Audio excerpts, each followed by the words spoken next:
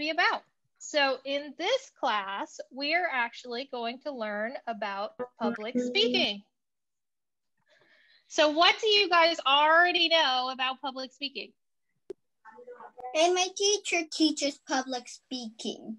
Oh, and what did she teach you? What did you learn? Public speaking is very important because it can help create a more creative side on learning more knowledge. That's right. Absolutely right. So, and okay. enlighten teachers. That's right. You say positive stuff? Yeah, actually, that's absolutely right. And you try to connect with your audience. You say positive stuff and stuff that people are interested in. And a lot of the speakers that aren't very good at public speaking actually don't know how to say things that actually interest other people. Yeah. In my opinion, something that's really important to public speaking is like having eye contact with the audience. You need to speak in a clear voice, not too fast or too slow, or speaking like a voice of like the voice depending on like your the mood or like the thing of the topic of your presentation. And you're supposed to kind of connect with the audience and make them interested. Bingo, you are absolutely right. And that is exactly what we're going to talk about for the next 25 weeks. So let me show you. Let me share my screen and get a presentation up for you guys. And then we'll do a little bit more introductions and play some games and talk about what we're actually going to learn. So first of all, I would like to know your names, and I would like to know one interesting thing about yourself. And when you're telling me these things, I want you to use a nice, loud, excited voice, and I want you to try to grab my attention. So who wants to start first? Put all of yourselves on mute, and then some of you know how to raise your hands, and then I will call on your name. And that should get the echo to go away. All right, so Amy, can you unmute yourself? Are we going to do an introduction because you're on just like class objectives? Exactly. My name is Amy Lou, and my teachers somehow like to call me Amy Lou Who, which I think is very, very weird. I am currently in grade 3, and I'm about to be in grade 4. And I usually attend many other classes and also host for many other classes like a teacher. And I also become a student with my used to be students. Amazing. And Amy, one thing that I really love about your introduction is you didn't use any filler words. So you didn't use any ums or ers or pauses. That was very clear and articulate and beautifully said. Thank you for sharing, Amy. Roanna,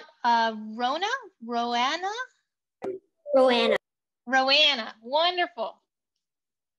If you could give me your name, your age, and one thing you'd like to share with us about yourself. My name is Roanna. I am in grade 4 and I'm going to grade 5. And one interesting fact about me is that I have a dog. Amazing. What kind of dog? He's a Shiba Inu, but he's very stubborn. Oh, Shiba Inus are my favorite. I have a husky puppy named Lila, and she is very crazy and eats everything and causes lots of trouble. Thank you so much. Why does everybody else have a dog but me? My friend has a husky mix that is 1 year old and is like as big as this chair I'm sitting on. Oh my goodness. That's awesome. Okay. All right, and Austin. Nice to meet you, Austin. Can you share with me your name, your age, and an interesting thing about yourself? My name is Austin Lin, as said in the Zoom thing. And my grade is 5, and I am 11 years old. And I like to program and code. most of the time, and I'm currently learning Python and Java language, the programming languages. Amazing. That's awesome. One of the things we're going to have the opportunity to do in this course is actually teach each other about something that we're really interested in. And so maybe you could share with us more about your love of Java and programming. Thank you for sharing, and thank you for your clear and slow pronunciation. All right, Caden. My name is Caden. I'm in grade 4 and I'm gonna turn grade 5 very soon. Some interesting stuff about me is that I like playing soccer and I also like playing video games. Soccer and video games. Amazing. What's your favorite video game? My favorite video game is Roblox, I think. Amazing. Thank you so much for sharing. All right. Now let's have Alana. Hi. Hi, Alana. This is like their other online class to see if you like the teacher. Please don't disturb. Oh, okay. Hi, I'm Alana. I'm in grade 5. I'm going to grade 6. One thing that I like is to spend time with my family or my cat because I'm sometimes very bored and I just want to play with my cat. Oh, that's wonderful. Your cat is so lucky to have you. And Jessica. Hello, my name is Jessica, and one of my hobbies is reading. I currently live in Canada. Amazing. And Jessica, what is one interesting fact about yourself?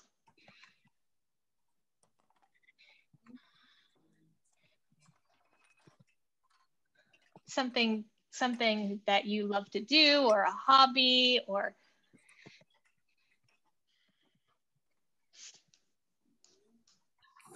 my name, can I introduce myself? Sure, please. My name is Chongjin. I'm in grade 3 and I play the cello. Wow, the cello. What is your favorite piece to play on the cello, Chenjin?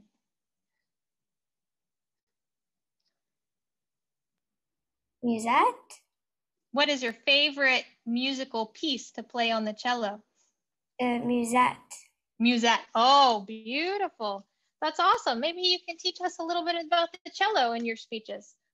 Okay, so everyone, what I'd love to do, we've got lots of students here today. So if you didn't have a chance to share yet, then I'd love for you to send me a message and introduce yourself, and we'll continue introducing ourselves as we go along. But I want to make sure we have some time for some fun games as well, okay? So let's move along. And if you could send me an email and tell me more about yourself, I want to get to know each and every one of you really well. So let me tell you a little bit more about what we're going to do for the next 25 weeks. So this is a public speaking, debate, and presentation class. So the class objectives are, we're going to work on finding your voice. And I can hear from everyone who has already spoken that you are very articulate, you're very confident, you're working really hard in school, and that you're going to be really good at this. So this is all about you becoming leaders and becoming and connecting with your classmates, with your community, and with the world in the things that you love. And a lot of you guys shared with me so many incredible passions, from music to golf to teaching Chinese to soccer and video games and programming. And that is the purpose of public speaking, is to connect and bring your gifts to the world in the most effective ways. So we're also going to work on overcoming fear and those butterflies. Does anyone here get stage fright or butterflies or get nervous when you're speaking in front of the class? Yeah, Owen, you've got your hand raised. Kind of. I know. I get stage fright. Stage fright? like I'm 4 years old and yeah, and when I'm on the stage, I'm very nervous.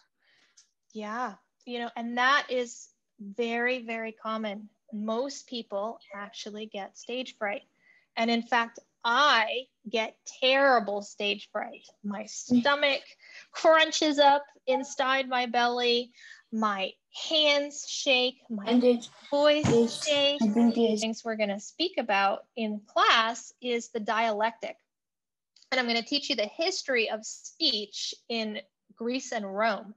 And what the dialectic is all about is actually lots of different voices coming together to have a new truth or a new information that's more valuable than all of those voices separately.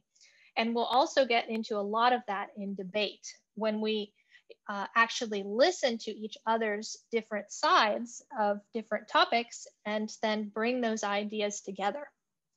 So that is a very interesting, great point. Thank you, Alan. Some of the other things that we're going to talk about are eye contact, projection, body language, gestures, humor, and connecting with your audience. So we're gonna cover lots and lots of different details. Yes. Yes. In school, I like my teacher told me like we could do like hand language, I don't know what it's called. Like we could do hand language. You could do, sorry, I'm missing that last word. Like using, I forgot what it's called, but like using your hand and making like signals. Exactly. Yeah, exactly. Those are the gestures. So there's lots of different gestures that you can use when you're speaking. If you've ever watched Justin Trudeau or any of the political leaders, you'll see that they use very intentional gestures and they convey certain different points. And we're going to study all of those gestures and how people perceive them. In fact, we're going to play a game about that today. So that's a great point. How you move your hands, your body, how you sit or stand, all of these are part of your public speaking. We talked a little bit about what is public speaking. What do you think makes a good public speaker? Top 3. Let's do a little survey and see what we can come up with. If you could put 3 things that you think every single amazing speaker on the planet needs to be good at, what would you say that they are? You have to be confident. Confidence. Okay, what else? And you need a loud voice. Positive attitude ×2, I heard. Also have eye contact. Eye contact. Great. I think you need to add D2 and facts. D2 effects. No, details. Details, effects, absolutely. And facts. And facts. Details and facts, absolutely. There's actually a whole unit of our class that talks about details and facts and researching and informative speeches. So thank you, that's a good one. What else? Who else has some ideas? I see Lena's got her hand up. So in my opinion, the top 3 things that make a good public speaker might be eye contact with the crowd, engaging the crowd, and positive words. Engaging the crowd, yes.